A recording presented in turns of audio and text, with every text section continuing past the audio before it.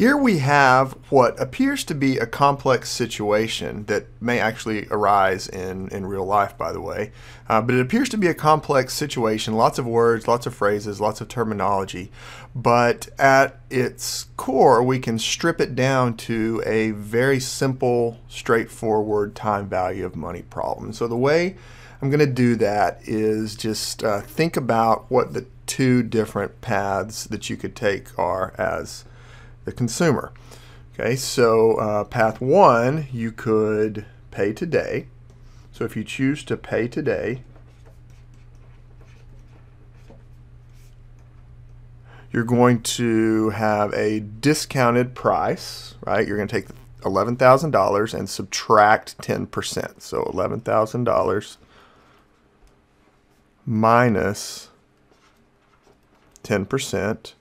So that's the same thing as $11,000 times 0.9, right? 90% of $11,000. So if you pay today,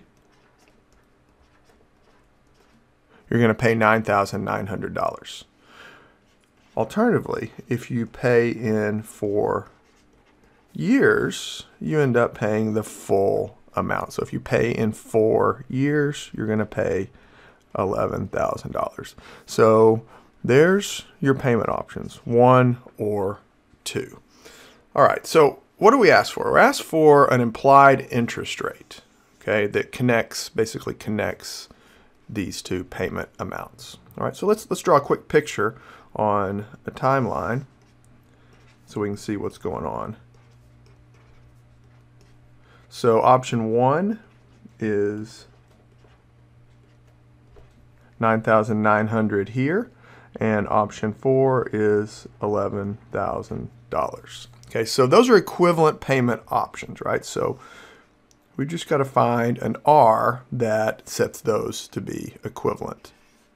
All right, so this is a basic present value of a single cash flow calculation, right? So we're going to say that $9,900 is equal to the present value of $11,000 4 years from now. All right, so that's 4 years from now. So we know that we've got a 1 plus R in the denominator raised to the 4th power, right? And so if we just solve this equation for R, we have our implied interest rate. So we can do that and write our R as a decimal, as is called for. So that R is 0.02669 or 2.669%. So there is the answer.